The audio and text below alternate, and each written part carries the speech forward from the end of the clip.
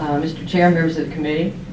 If you find a folder that has a nursing bill in it, just disregard it. I'll get you the right folder because I'm doing that one next. So hopefully you have the right information. In front of you, you do have a folder that has a committee substitute in it, as well as the fiscal note, as well as a chart that I've created for your reference. So that's the information that I will be addressing this morning.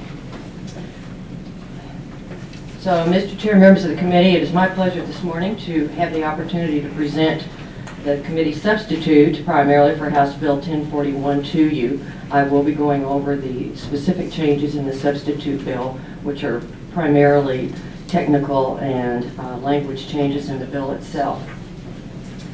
This particular bill addresses three needs that have developed throughout the years regarding the practice and of the paying prevailing wage rates. The first is a need for reported wage rates for counties. The second is that we do need wages reported.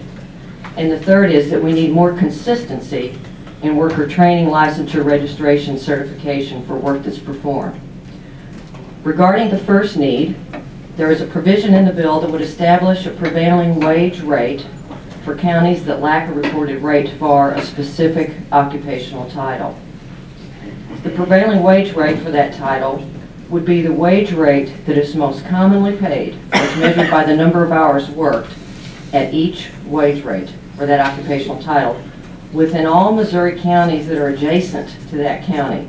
The definition of adjacent county is one having a boundary that touches the boundary of another county being determined. Obviously, we do know that there are some wage rates for specific occupational titles of which there may be little to no reporting of those wages. So this takes care of that hole in the system. The thought, obviously, is that if we use wage rates from adjacent counties, then it does provide a more accurate rate for that geographical area. The second need that needs to be addressed is one regarding wages being reported. There is a requirement in the bill that a company that wishes to participate in the wage survey process and enter in a contract with a public body must participate in the wage survey process for the previous reporting period. If they have not performed any work that they can report, then they need to provide an affidavit that would indicate that they have not been participating or engaging in any construction work during that period. Reporting is required only for those companies who wish to participate and engage in public works projects. The thought behind it is obviously more participation in the wage survey process results in increased accuracy and the prevailing wage rate for that particular geographical area. Currently, the most commonly paid wage rate may not be the most commonly reported wage rate. There's a chart in the folder. I did a very quick non-scientific comparison of primarily southeast Missouri counties of the first occupational title under wage order number 9 that's online for asbestos worker, that being the first occupational title listed. You can see that it varies from $14 per hour to $37.26, and throughout southeast Missouri I would doubt that the cost of living varies as much as might be reflected in the different hourly rates that are shown here along with the fringe benefit rates. And if you look at the counties on the second section below that, obviously those are the most populated counties, or some of them in the state. And you see a couple of the rates in southeast Missouri are comparable to that particular wage rate as well.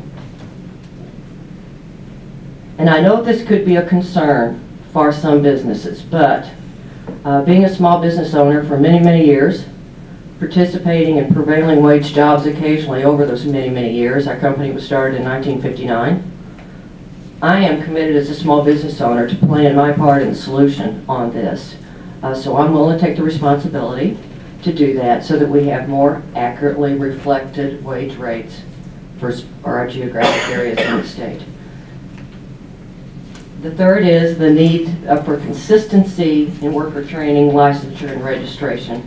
So there is a requirement that employees who would engage, employees of a public body, who would engage in performing construction work would require the training, the professional registration, the licensure, or the certification and comply with all the local, state, and federal laws relating to that training, licensure, certification, or registration. The thought behind that is we would have highly qualified workers performing the work requiring that training. And the overall win-win on that is, obviously, with increased wage reporting reflecting more accurate wages, our public entities could continue to be good stewards of tax dollars while supporting their local small business who support them.